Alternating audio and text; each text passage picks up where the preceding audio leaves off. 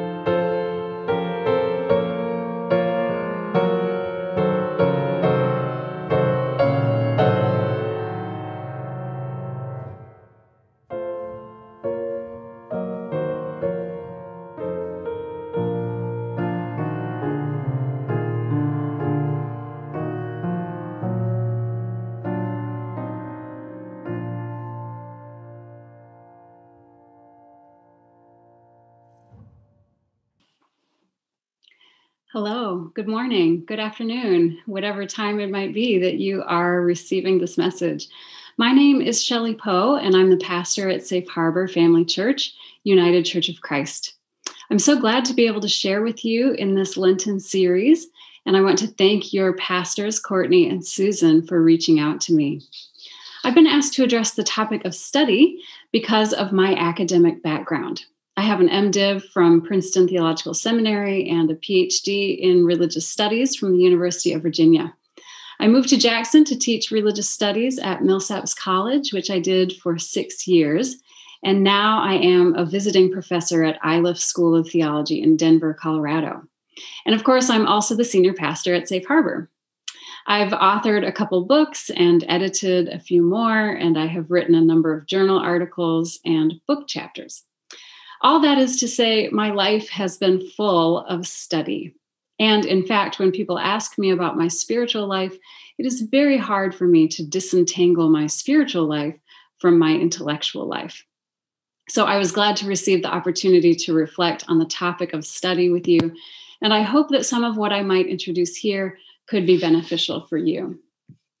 The book that you're reading in your Lenten study makes a number of claims that I'll reintroduce to you here, and I'll simply add my comments along the way.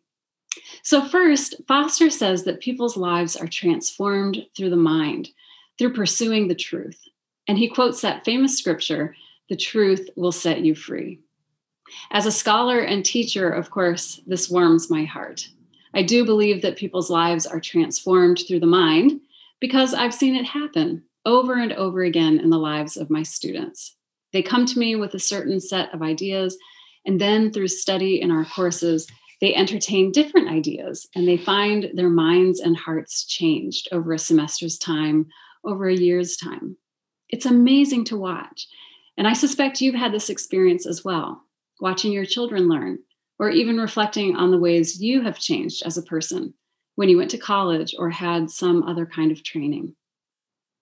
So I want to affirm what Foster is pointing to here. At the same time, I think it is important to remember that although the truth will set us free, we don't have direct access to the truth.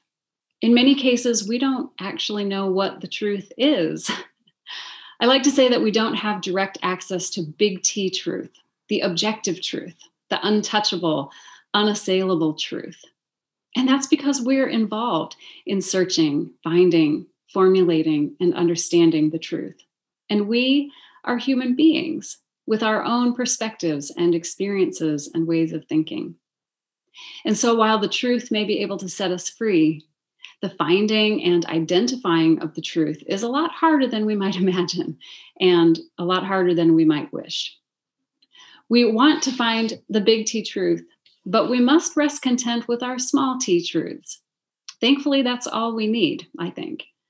We need to find those small truths that can challenge us, renew our minds, and give us renewed energy.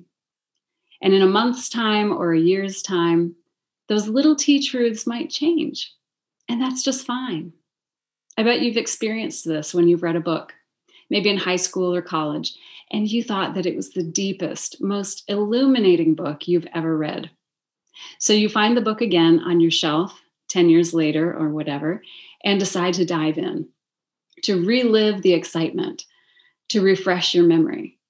And wouldn't you know it, the truth that you found there now doesn't seem very interesting. It doesn't seem to be as you remember. Maybe it seems banal now, mundane, or altogether deficient. Well, that's why we have to keep studying throughout our lives, because different ideas will strike us different ways in different seasons of our lives. And as long as we're engaged in the discipline of study with humility, we can be sure to find new truths along the way. Second, Foster also talks about habits of thought that are developed through the study of the Bible, Christian literature, and also nature and human relationships.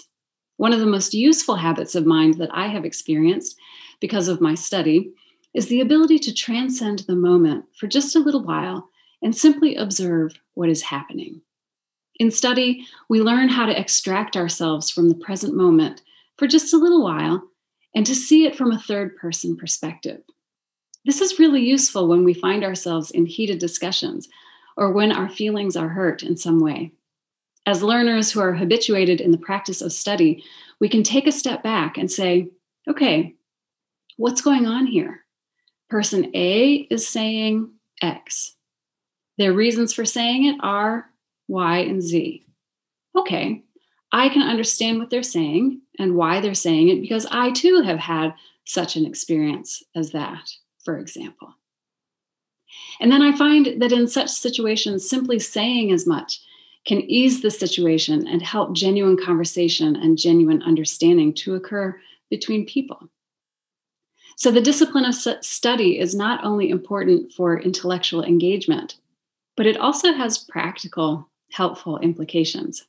We can become observers of our own lives and our own small moments, apply our habits of the mind to those situations, and then learn from them as well.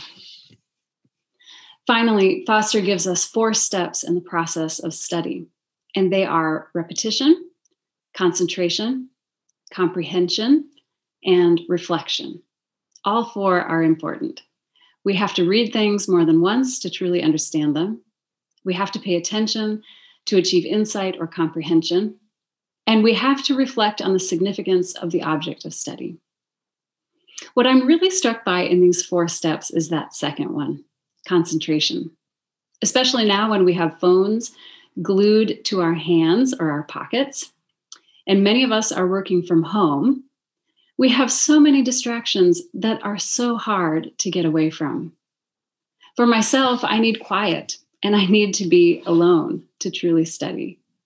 So I appreciate the suggestion Foster gives to get away from one's normal surroundings and take a retreat. But I also know, as the mother of a toddler and stepmother of 2 teenage boys and caretaker of a miniature dachshund who barks more than she needs to, sometimes we will have interruptions.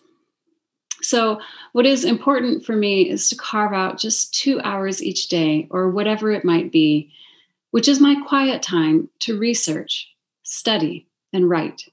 And in these 2 hours, come hell or high water, you will find me in the same place at my desk with my phone far away. And if I'm interrupted, I breathe a deep breath and then get back to it.